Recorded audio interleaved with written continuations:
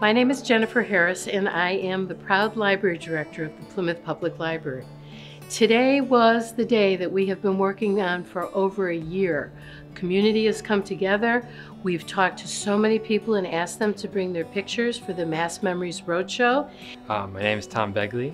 I am the Executive Liaison for Research and Special Projects at Plymouth Plantation, and I'm here today at the Plymouth Public Library for the Mass Memories Roadshow to share some pictures of Plymouth Plantation's history and its development over time in the town of Plymouth. Well, my ties to Plymouth occurred even before I was here on Earth, you know. I was born here at the Jordan Hospital on June 26, 1941. I've lived here ever since. I did go away to college. I went to BU for 4 years, and then I worked in Boston. I worked in Europe for a year as a nurse, traveled and came back, got married and lived in the state of New Hampshire and Connecticut, and then by 1970 came back, have been here ever since, and probably will die here. I'm Cookie Zanaboni, and I am my full life Plymouthian. I call myself an endangered species. I was born here in 1943, and I taught kindergarten here for 30 years. Hi, my name is Connie Miller-Horace. I was born and raised in Plymouth. I've lived here for 73 years, and I also worked in Plymouth. I was vice principal at the West Elementary School, and I retired in 2003. I'm Neil McMorris. I am a public history track first year grad student at UMass Boston. I just moved here from Jamaica, so really excited to visit Plymouth. Hi, I'm Marielle Gutierrez. I am originally from California, and I did also just move here to Massachusetts to go be a part of UMass Boston's Public History Master's program. And why we decided to join in with this project is because we wanted to learn more about the community, practice public history skills, just getting to know people, hearing their stories. Yeah, we heard about the Mass Memories Roadshow in one of our classes, and we thought it was just a really awesome program, and it sounded excited to be a part of collecting history. I really enjoy living in Plymouth because of its history and also because it's near the ocean. And I don't think I'd live anywhere else but here. I am from Plymouth. I've lived here most of my life, and it's really exciting to see so many Plymouthians come out to support this project, to donate their pictures to the Mass Memories Roadshow, sharing their memories and what Plymouth means to them. I think that we all have our own stories and reasons why we're here, and talk with people in the room and see what's going to be shared online. We'll get a better sense of where Plymouth is today.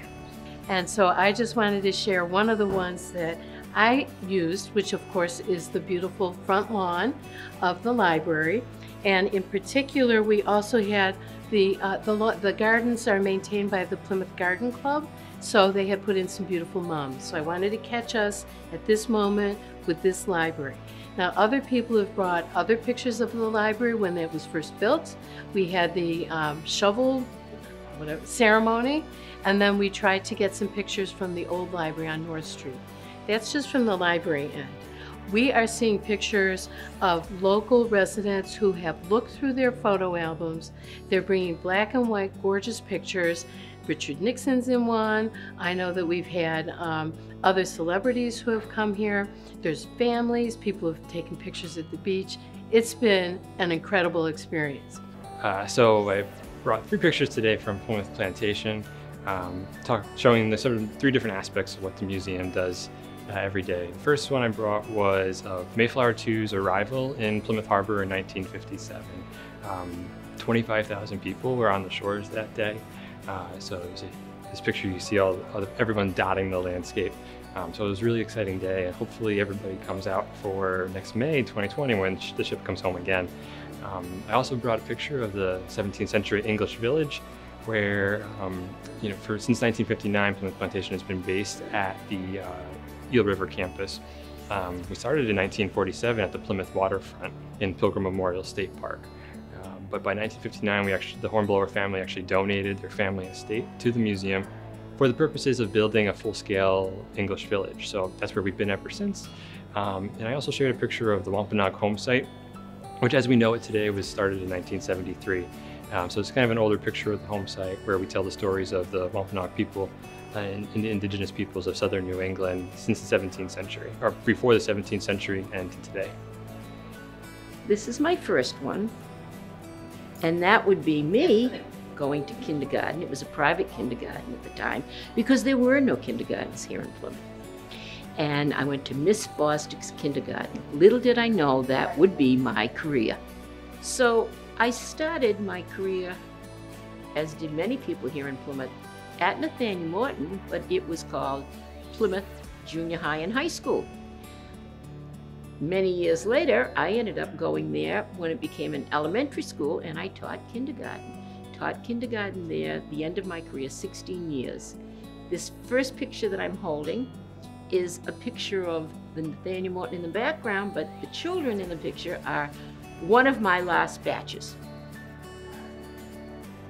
And you can see Lissa Resnick, who was my teacher aide. So Lissa and myself and one of my last batches, because I had an AM and a PM class.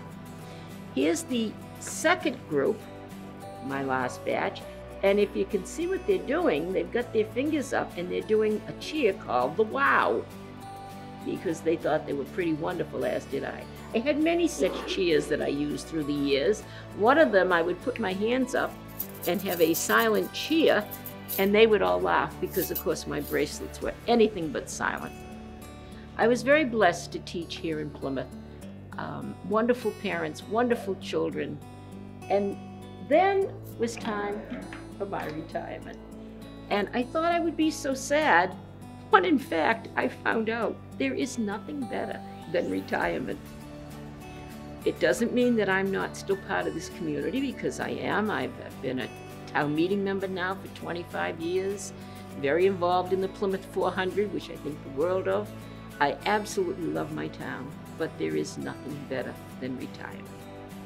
And this picture happens to be a dozen red roses my husband brought to me the day of my retirement at school, and hugged me and kissed me and then said, "These are rent-a-rose. They have to go back at the end of the day." That kind of explains to you what it's been like to be married to Paul Zanaboni all these years. Just plain fun.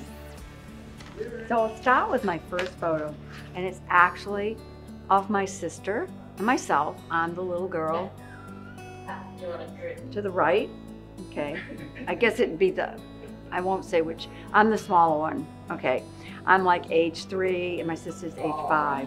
And why it's significant is when my sister was 7, she was killed. She was struck by a car. Someone threw her hat in the road, she went after it, and the car hit her.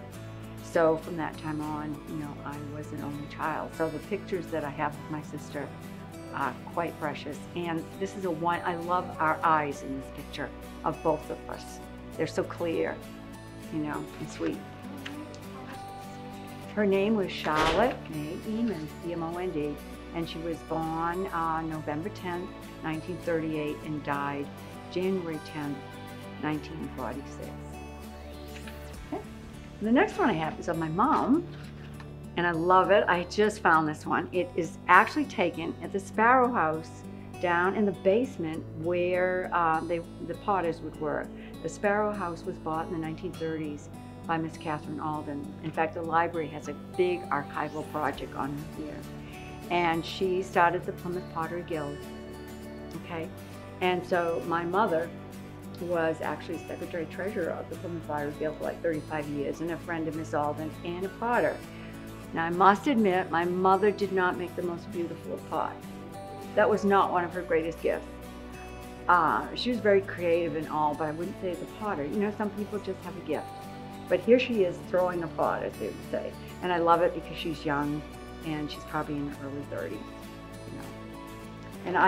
And this picture I chose because it's of my folks again, Ferdy and Ruth Eamon going out, probably 1948 or so, and they'd gone to Bert's restaurant, which is no more. It was by Plymouth Beach, And it started out, Bert Booten built it. It was just a little clam shack, and then it evolved into a bar and a small restaurant. By the time they're going, it's a small restaurant, good food, and so I'm sure they were meeting friends, having a few drinks, and going for dinner.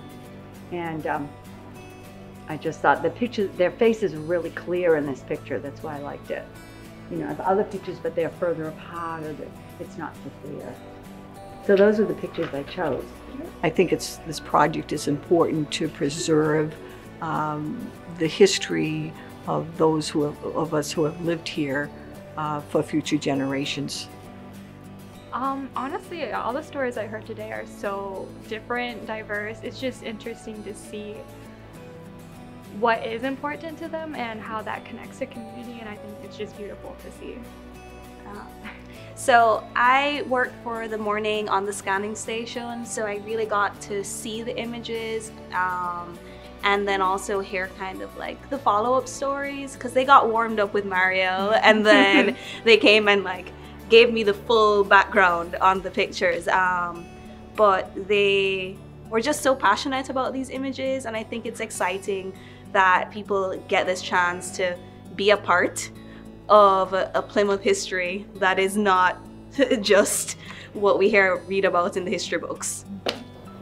We have a broad spectrum of people who live here. I mean, from, you know, the lifelong residents who've been here all their lives to new people coming in all the time. And we had a big influx of people coming in when the power plant was built.